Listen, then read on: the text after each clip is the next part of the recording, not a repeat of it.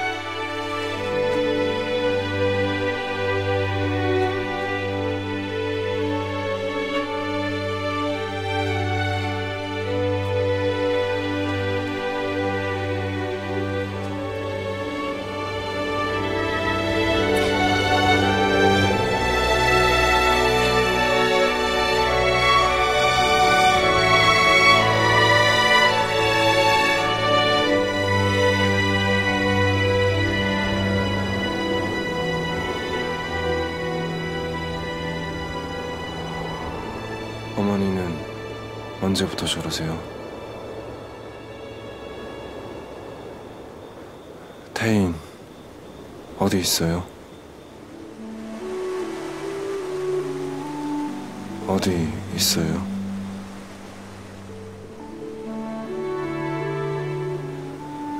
어디 있어요, 태인?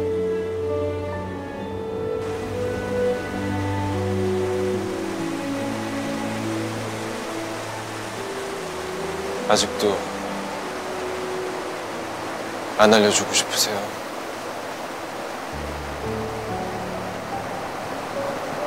하긴 저라도 저 같은 놈한텐 안 가르쳐주고 싶을 거예요.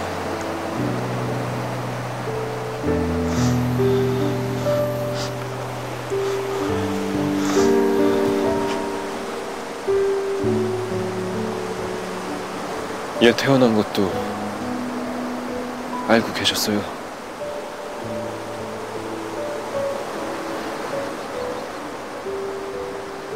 얘 아니었음 여기 다시 못 왔어요. 저 같은 게 어떻게 아저씨를 다시 봬요.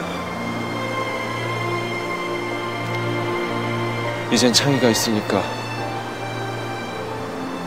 말씀해주세요, 아저씨.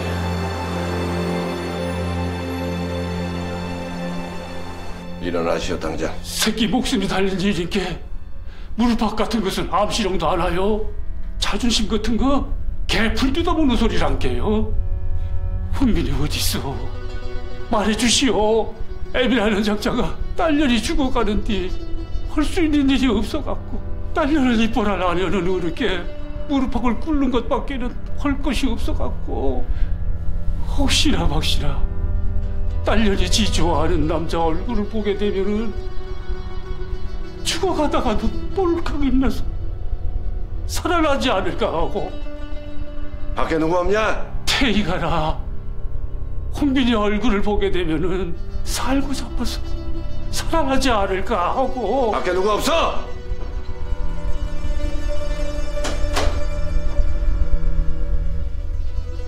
어르신, 밖에 아무도 없습니다. 저라도 소용되신다면. 넌 여기 왜 왔어? 윤 여사님이 어르신께 가면 뭘 주실 거라고 받아오라고 하셨습니다. 저 어르신 좀 역까지 모셔다 드리고 와서 받아가오라. 예? 이보시오. 불행 기차표나 제일 편한 자리로 끊어드리고. 이보시오.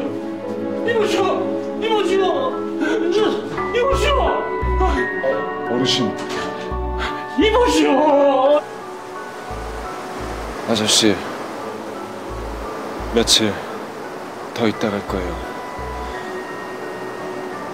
꼭 듣고 갈 거예요, 아저씨. 미리 아버지, 자식 키우는 사람으로 해준 마음을 좀 알아달란 말이에요. 태희가 죽어간다게요. 우리 태희가 죽어간다게요.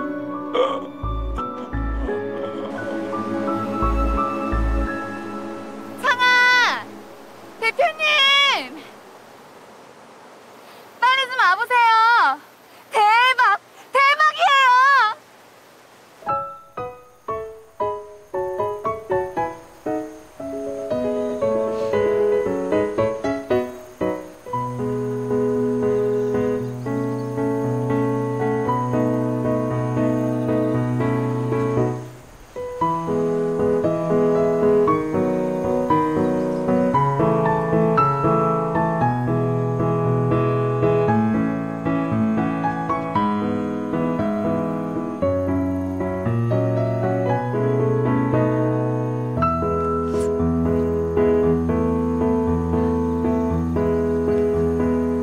고추 가 따오란 게는 어째 빈손이다요? 아이고, 엄마, 꽃이 없어도 돼요. 자,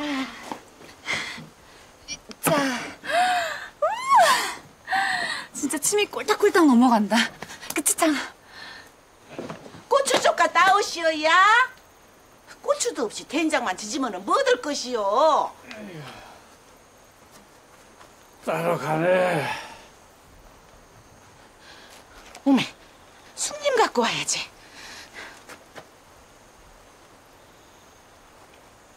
총각, 피나니 안 가서 많이 묵고 가잉? 젊은이가 아주 기운 있게 생겼단 게.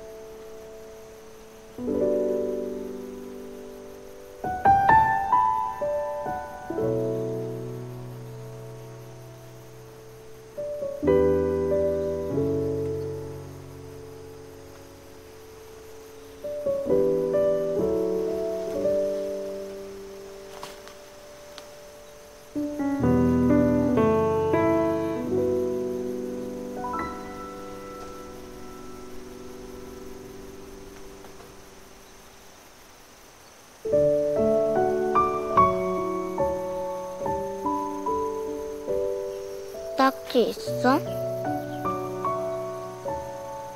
오래매 딱지.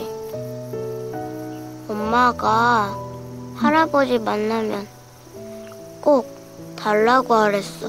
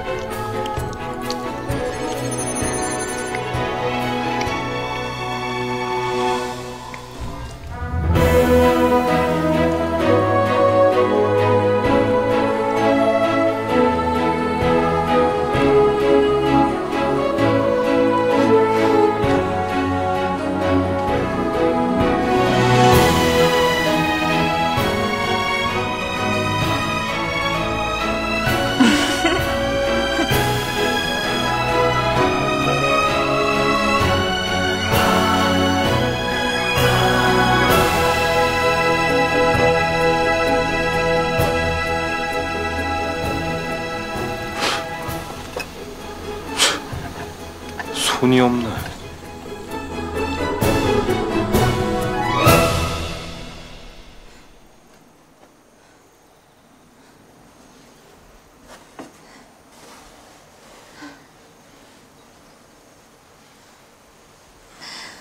우리 애기 배가 뻘까이 났네. 내 눈에는 내 자석이 요라고 이쁜데 홍빈이 아버지는 어째 이라고 이쁜 내 새끼를 미워했구나. 내 새끼가 좋아 했까니 지 새끼가 좋아 그랬지. 어릴 때부터 지가 쫓아댕기면서 누나 딸이고 가을 공부 같이 달려가고.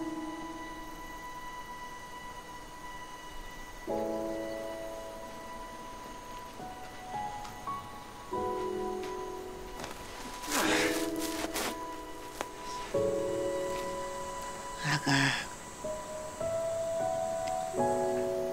맴이 많이 아프냐? 새끼 맴이 아프면 애미 맴은 어찌겠냐?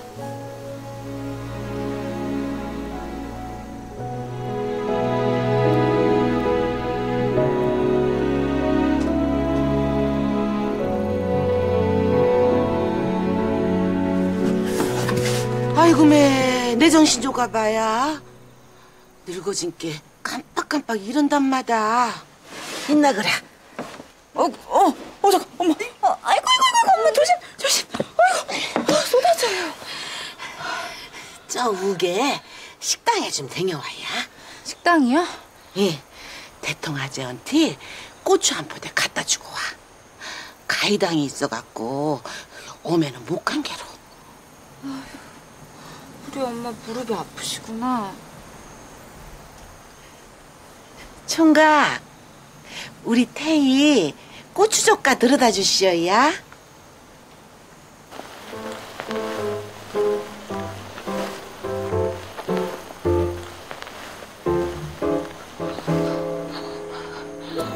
대표님, 제가 배만 안 불러도 충분히 들쳐매고 가겠는데요.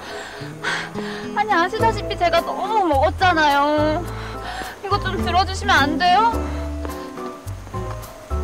와, 충격과 공포더라. 이 거지 깽깽아. 그게 사람이냐? 사람이 어떻게 그렇게 먹을 수가 있냐? 마치 지구상의 고기란 고기는 다 모아다가 와 뱃속으로 집어넣는 한 마리의 탐욕스런 알래스카 코디악 불곰을 보는 것 같더라. 불곰이요? 전 돼지라 그러실 줄 알았는데. 그럼 주시는데 어떻게 안 먹어요? 제가 다 먹으니까 좋아서 막 그러시던 거 못 보셨어요? 제가 안 먹으면 엄마가 얼마나 실망하시겠어요. 엄마? 네 엄마냐? 아니 그냥 그건 세상의 어머니들은 다 내 어머니인 거죠. 내 입에서도 잘 안 나오는 그 엄마란 말을 이렇게 자연스럽게. 요악하다, 요악해. 요악이요? 그게 무슨 뜻이에요? 요? 요염하고? 무식도 쩔고. 저 고추 좀 들어주시면 안 돼요? 꽃! 야, 창피한 것도 전혀 없고 말이야. 좀 들어주세요, 대표님. 너무해요, 진짜. 고추 이거 마른 고추가 아니라서 정말 무겁단 말이에요. 좀 들어주시면 안 돼요? 거그 고추 조카 들어주셔잉?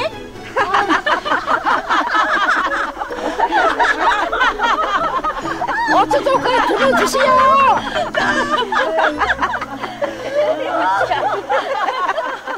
뭘깐 들어주라니까.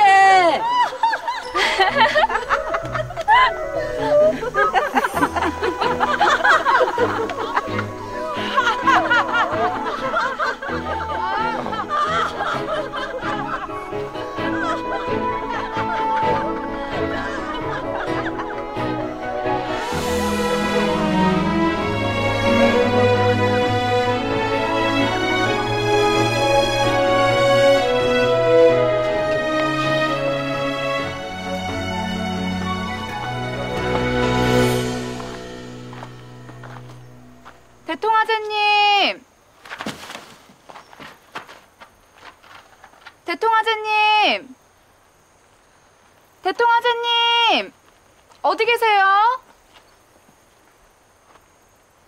누구요? 저 심부름 왔는데요.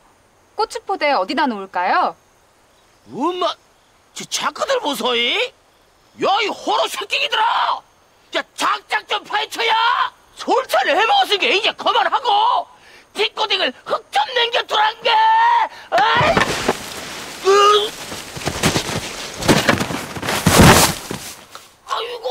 아이고, 대통이 죽네. 아이고, 허리야. 아이고, 어떡해. 아이고, 매. 아이고, 대통아재님, 이거 괜찮으세요?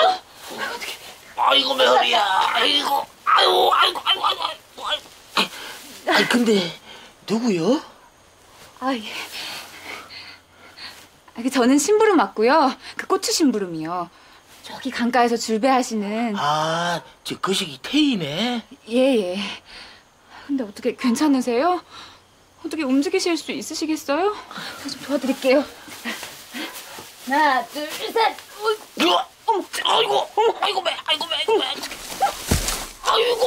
아이고, 대통이 죽네. 아이고, 허리야. 잠시만 이러고 가만히 계세요. 대표님, 저 좀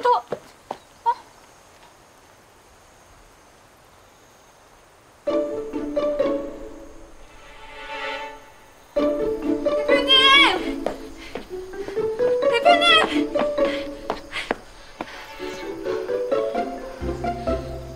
좀 도와주셔야겠어요. 빨리요, 빨리.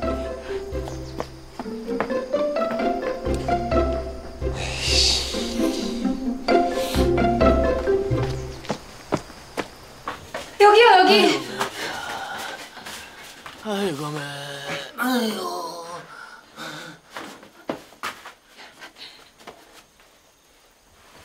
아이고, 허리야.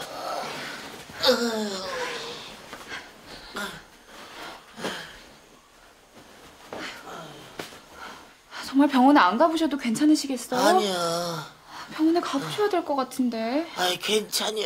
아이고.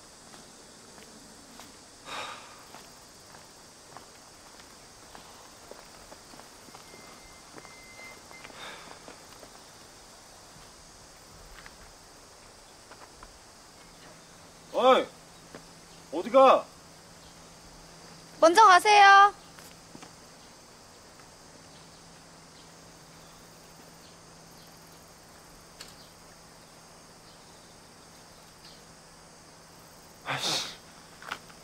아이씨.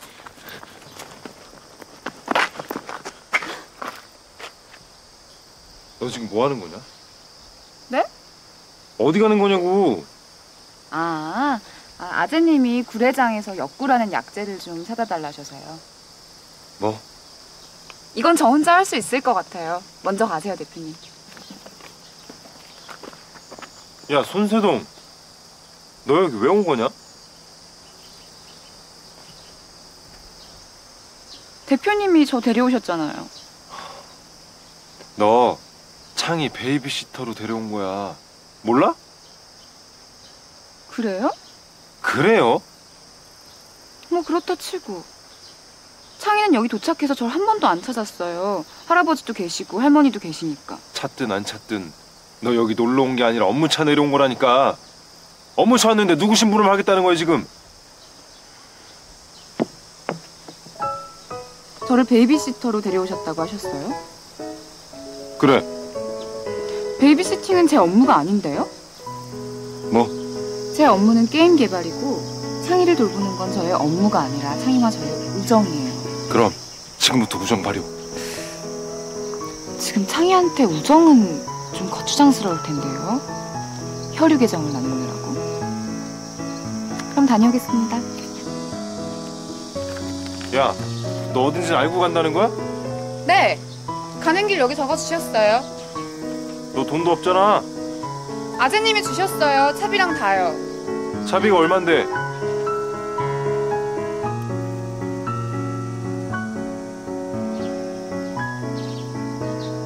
뭘 봐? 왜 봐?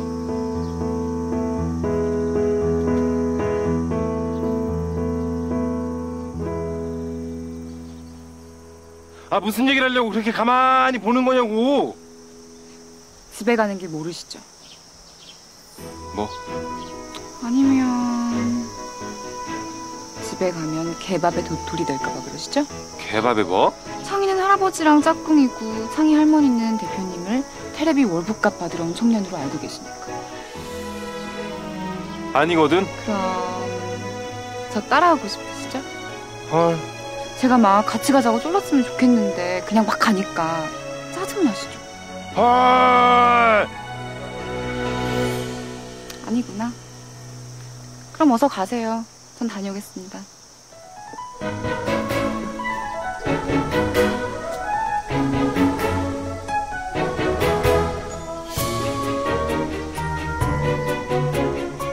야. 야. 야. 세동. 야. 야. 야. 야.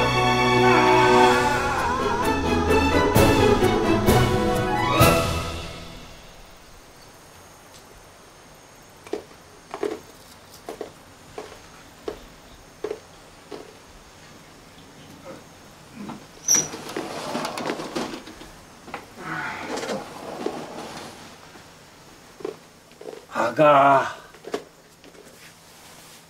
이게 우레메요.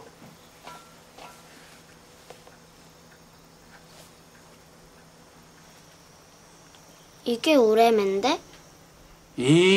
그놈은 딱지고 이놈들은 다 너가 아빠 거요. 너가 아빠 어릴 적은 다 갖고 잡아 했던 거요. 자기 아버지가 못 갖고 놀게 한 게 사들 못했어. 내주게 주자 하고 갖고 있었지. 아이고, 못 갖고 놀게만.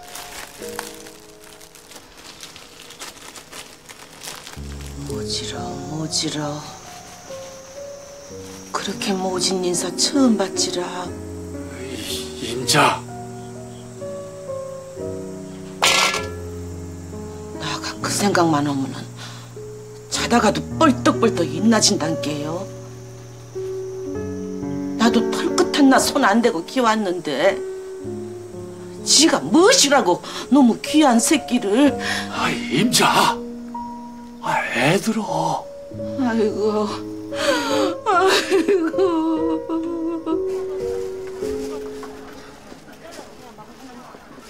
엄청 많아. 야 빨리 가자. 이제 곧 해진단 말이야. 가요. 가고 있잖아요. 우와! 이거 좀 보세요. 그걸로 마실래? 이거 어떻게 해 먹어요? 대표님! 얘네 좀 보세요. 대표님 이것 좀 보세요. 대표님 이것 좀 보세요. 대표님 이것 좀 보세요. 대표님 이것 좀 보세요.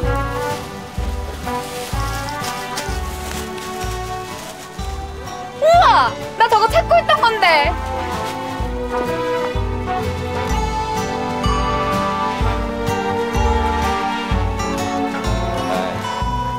대표님, 저 돈 좀 꺼주세요. 팬티 좀 사게.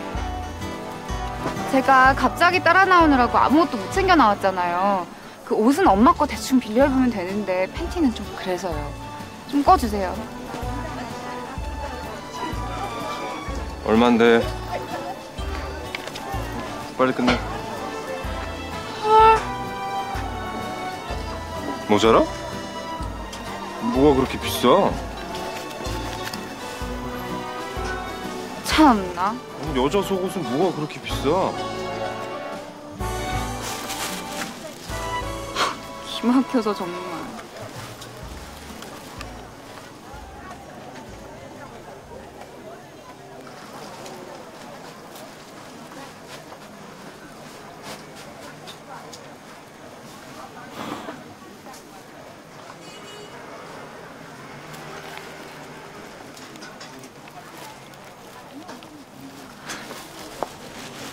대표님, 나중에 딴 말씀 마세요. 제가 딱 1,000원 거 가요, 1,000원. 아셨죠? 우와, 팬티다, 팬티. 너무 예쁘다. 이거랑 이렇게 두 장 주세요. 아, 너무 예쁘다. 아, 너무 예쁘지. 어떻게 이런 걸 골랐지? 기가 막히구나.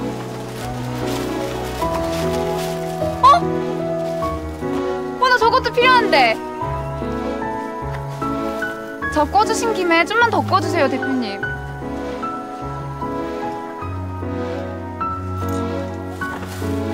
감사합니다. 꼭 갚을게요.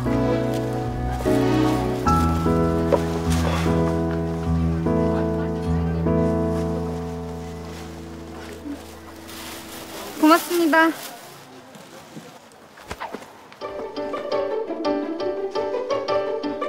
도둑이야!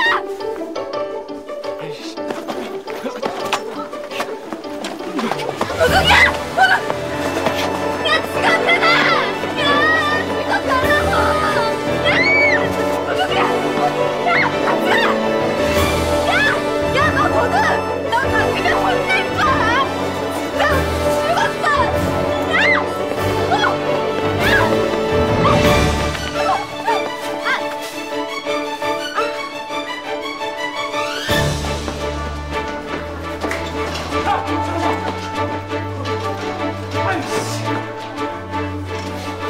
도둑이야! 손세동! 야, 괜찮아! 쫓아가지 마!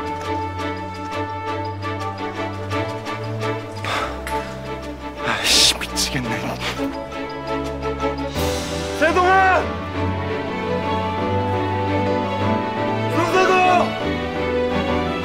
세동아!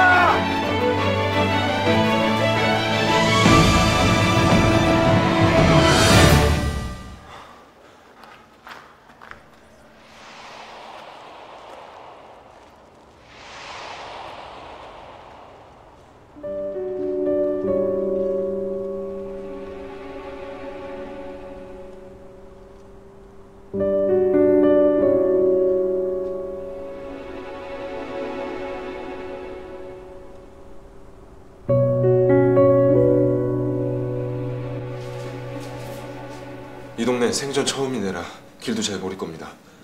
이 관할에 폴리스카가 몇 대나 있죠? 모두 총 동원해서 수색해 주십시오. 살해는 충분히 하겠습니다.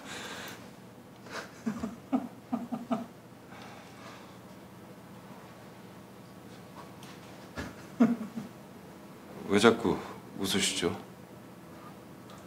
제가 우습습니까? 아니, 그게 아니라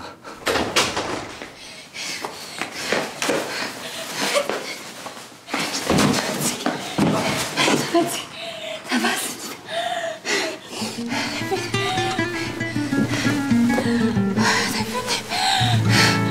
대표님 여기 계셨어요.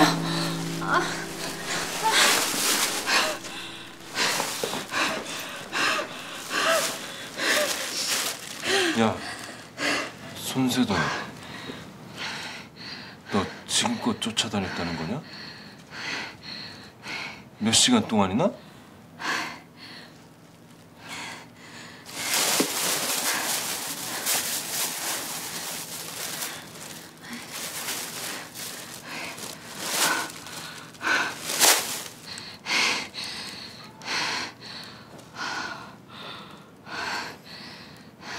너 뭐냐? 그 안에 상희 엄마 때문에.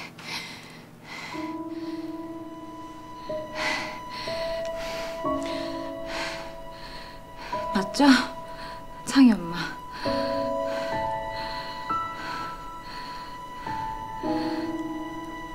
김태희 씨요.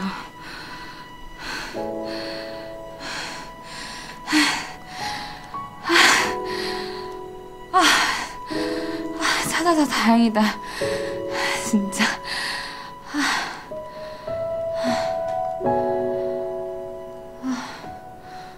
죽겠다.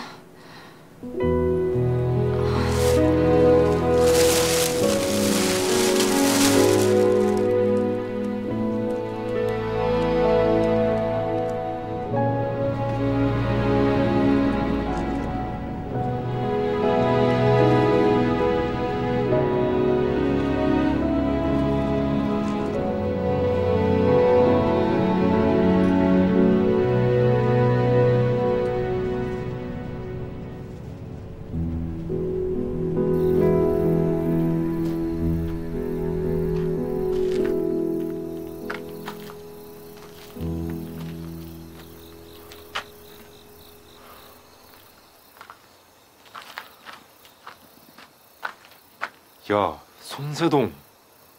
좋은 말 할 때 빨리 나와라.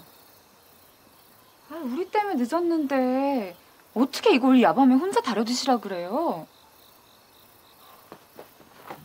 에휴, 다 다려졌어요, 엽구.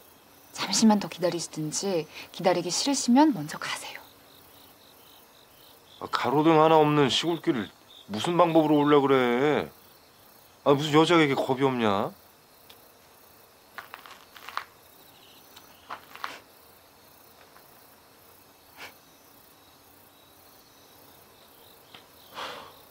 왜 봐?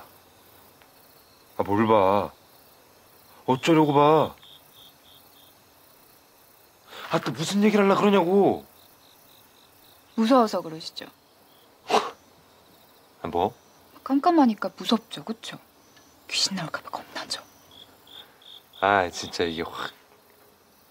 아니구나? 그럼 먼저 가세요. 그래, 나 먼저 간다. 무섭기는 개뿔. 나중에 후회하지 마, 너.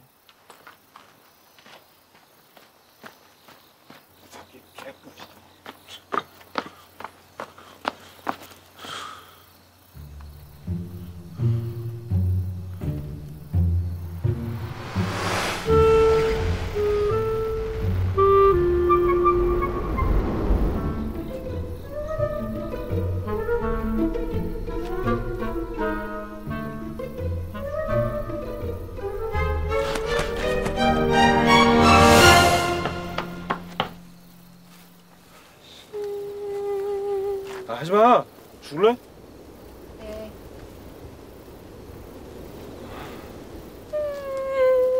하지 말라니까 진짜 좀. 네.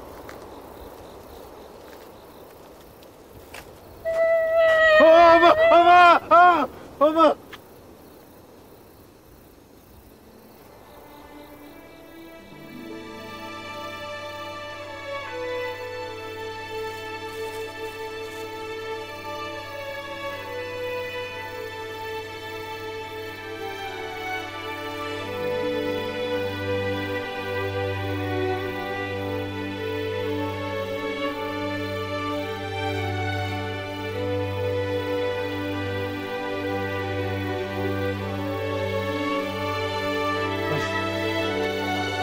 기집애가 어디서 하지 말랬지? 아니야, 같이 가.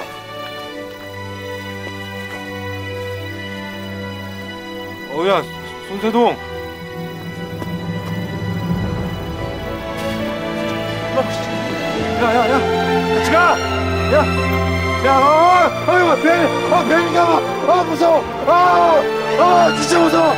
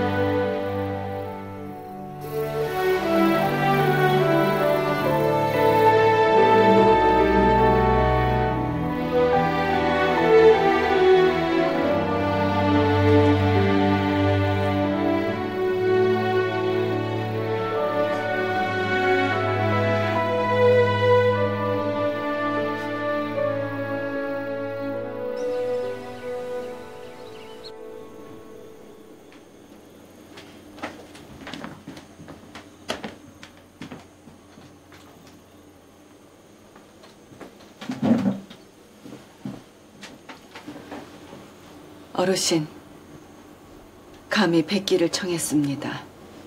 시간이 얼마 없네. 뭘 좀 드시지요, 어르신. 시간이 얼마 없대도.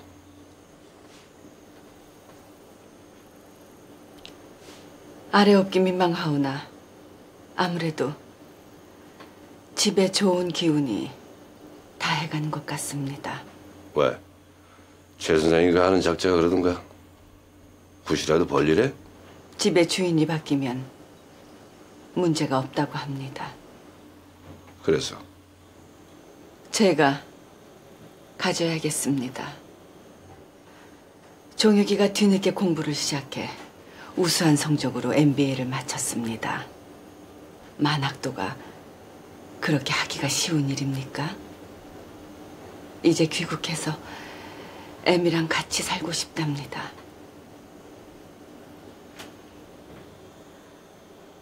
당신 호적에 올리는 대신에 집을 갖기로 했었죠. 홍빈이가 살고 있는 집, 약속대로라면 본래 종혁이 집이라야죠. 집을 주십시오. 이제 내 집이 아니야. 나한텐 권리가 없어. 압니다. 당신이 잡혀먹은 집을 홍빈이가 샀죠. 안다면서 그런 소리를 하나? 되사서 제게 주시면 되겠네요. 뭐야? 집값 쳐서 현금으로 받을까도 생각해봤어요. 허나 그 집이 어떤 집입니까? 내 세월이고 내 피고 내 눈물이 올시다. 홍빈이가 천박하리만치 크게 증축해버려서 집도 뭣도 아닌 것이 돼버렸지만 터는 제 터입니다. 제가 세상에 대고 아주 할 말이 많은 사람이라는 걸 간혹 잊으신 것 같아서 드리는 말씀인데, 종혁이 주시성 받지 못해 애미성 받은 윤종혁이 당신 장남입니다.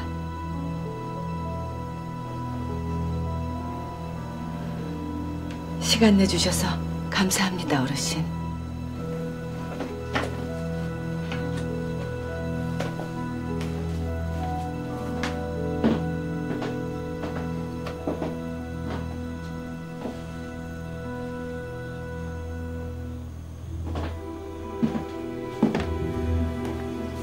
잊은 게 있어서 다시 왔습니다, 어르신. 오래전에 제가 어르신 심부름으로 구례에 다녀온 적이 있었습니다. 영문 모른 채 가서 하라는 일만 했었지요. 혹시 거기가 창이 외가인지요? 갑자기 거긴 왜 들먹이나? 고비서가 벼랑간 구례에 주 대표님이 갈 만한 곳이 있다면 어디겠냐고 묻기에 가르쳐 줬습니다. 고비서가 왜 거길 못 나? 주 대표가 아이를 데리고 나가 돌아오지 않고 있습니다. 고비서는 구례에 갔다고 짐작하고 있고요. 왜 모두들 그렇게 하나같이, 어째서 모두 다 한결같이 그렇게 사람 마음을 몰라주는 건가? 왜?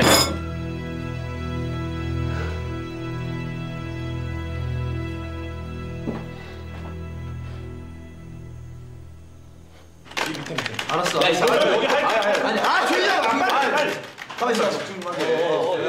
세동이 오늘도 안 왔어? 형, 우리 거의 다 된 것 같아요. 빨리 와요, 빨리. 다 됐어. 마지막 버그만 잡으면 됩니다. 지금 됐어요. 지금이다. 빨리 들어. 마지막 엔터 누가 누를래? 가위바위보. 안 내면 진 거. 가위바위보. 우와! 내가 이겼어. 우와! 짜잔! 뭐야 이게? 뭐야 이거? 왜 이래? 형 뭐 누른 거예요? 또 눌렀지. 야 어떻게 좀 잡아봐. 뭐야 이게? 왜 이래 이거? 안 먹잖아. 이게 다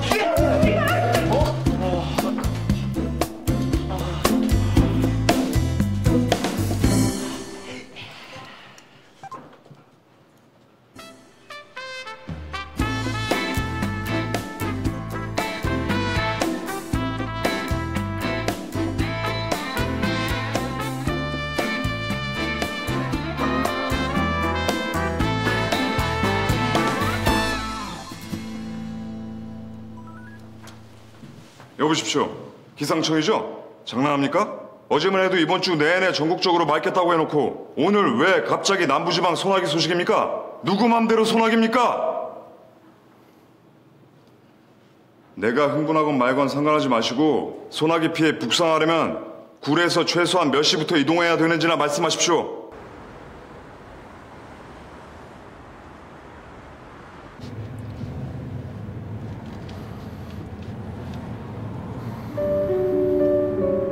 이보시오. 예, 말씀하십시오. 누군진 모르겠소만 주홍빈이를 아는 게라. 홍빈이 어디 있는지 가르쳐주지 않을라요? 주홍빈이를 모르시오? 아까 그 양반은 아들인데.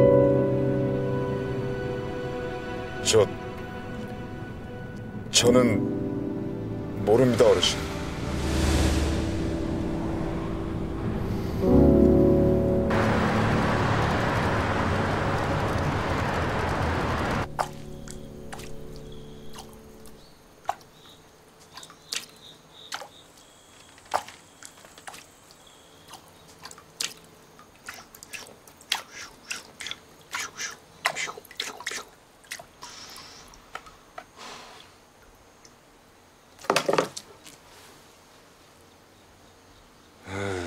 괴물 같은 기집애. 할머니 할아버지 어디 가셨냐? 오늘 할머니 모시고 한의원 가는 날이래. 늦을 거래.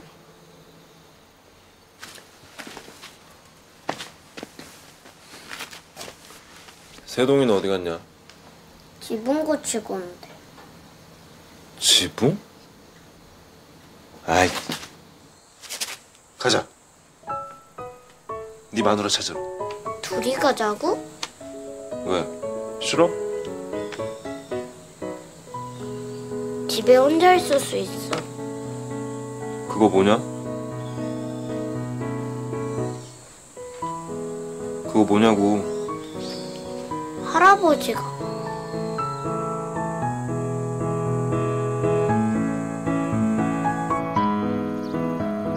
어떻게 된 애가 일의 프라이어리티를 몰라? 어떻게 남일이 먼저야? 어떻게 온 동네 살림은 지 혼자 다 하려 그래? 알 수 없는 종자다. 알 수 없는 종족이야. 알파 센타우루스냐 안드로메다냐? 대체 어디서 왔냐 넌?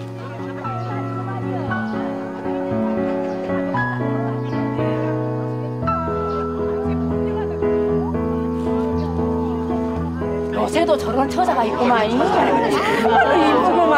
아니 그게 말지. 어머. 아유, 젊은 친차가 뭔 저런 거 다 할 줄 안지야? 저런 거 하나도 안 하고 동네나 살살 돌아다니기만 해도 이쁘겠구만. 사는 동네에는 저라고 큰 아가가 하나씩은 살아야 된다니까. 한번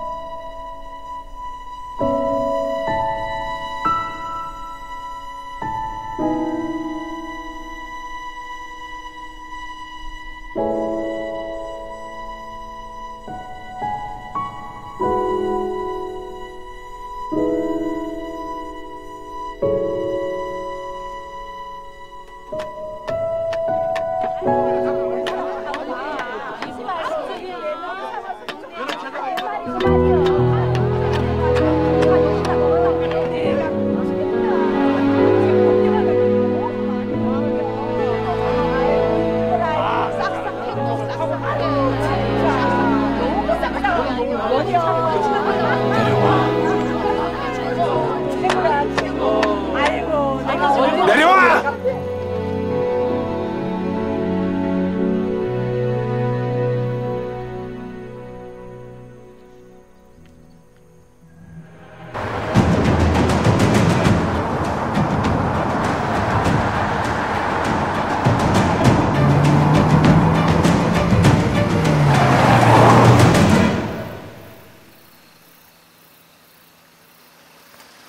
대표님, 제가 뭐 잘못한 거 있어요? 왜 그러세요?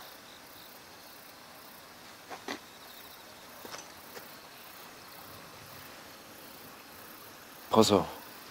예? 이 옷. 누가 입으래? 엄마가 저는 엄마 옷 입으려고 했는데요. 엄마가 태희 씨 짐에서 이 옷 꺼내주신. 누가 네 엄마야! 대표님. 너 따위가 뭔데 이 옷을 입어?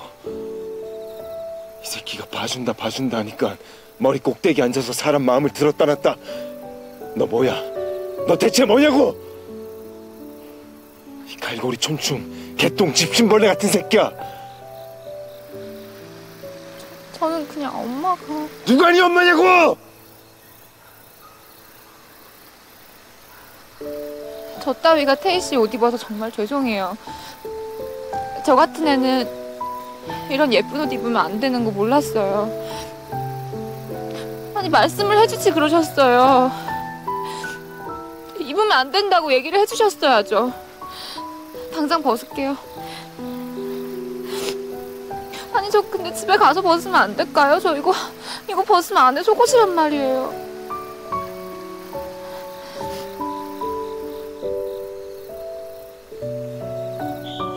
이거 나 혼자 다 만들었어. 혼자 했어. 그래, 참 잘했다.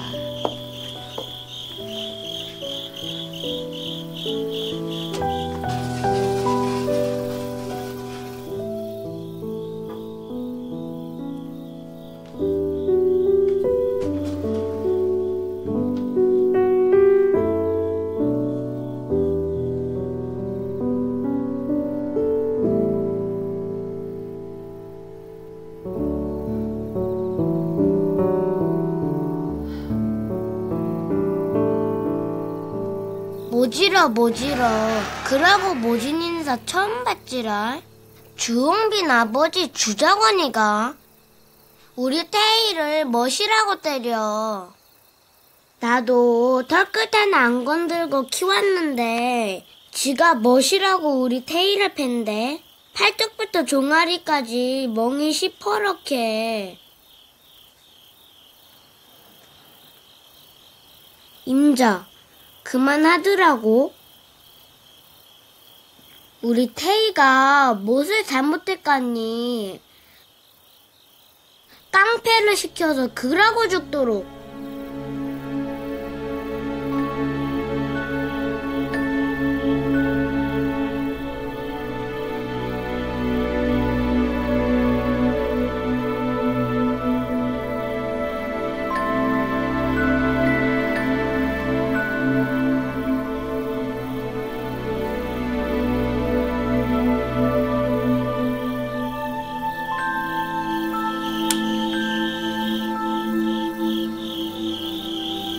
지금 뭐 하는 거야? 할머니 놀이.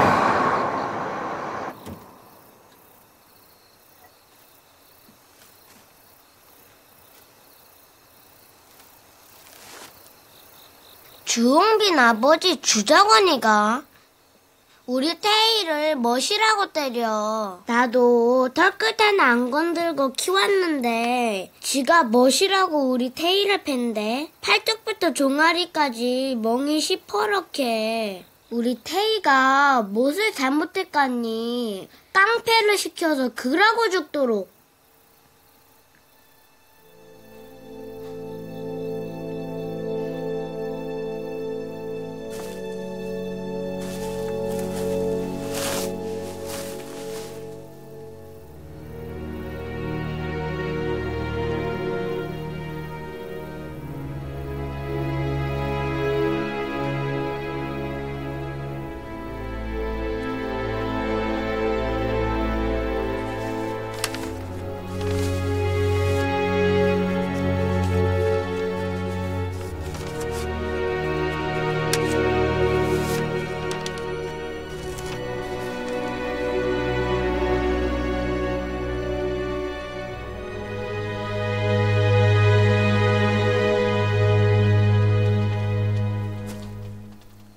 아가, 비나, 태희가 이 세상 사람 아니라고 내 입으로 말을 하려니 마디마디가 아파서 말을 못했니라. 아가, 비나, 태희를 보내줘라. 태희 마지막 모습인께 데리고 가서 보내줘. 태희가 죽어감서 니를 보기를 청했는데 그 원을 못 들어준 것이 한이 되어서 우리도 포도 없이 보냈니라. 그렇다고 너 아버지 원망 마라이. 지난 일이니 내는 다 이해한다. 장이 가는 것을 어찌 보겠냐 싶어. 나는 태희애미랑 어디 좀 가니라. 그러니 니도 가거라. 잘 가거라. 잘 가거라가 태희 아버지 있음.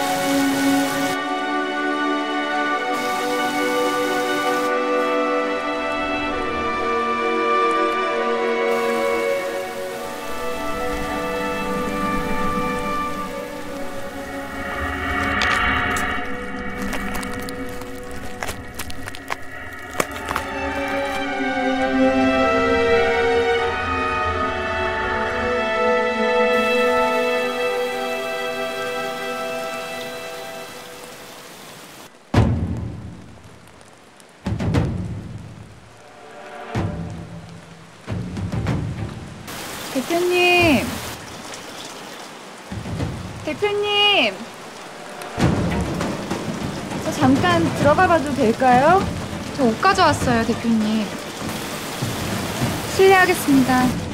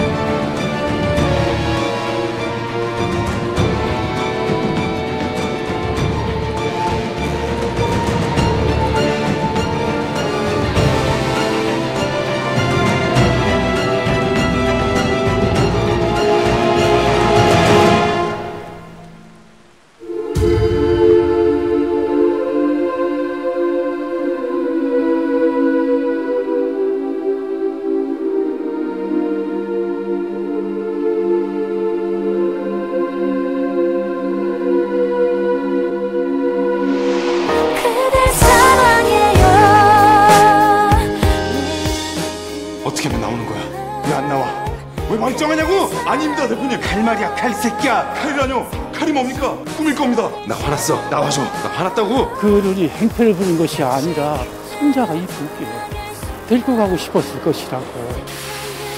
소나기라고 했습니다. 곧 그칠 겁니다. 대표님. 잘못했습니다. 대표님을 혼자 두는 게 아니었습니다. 사랑해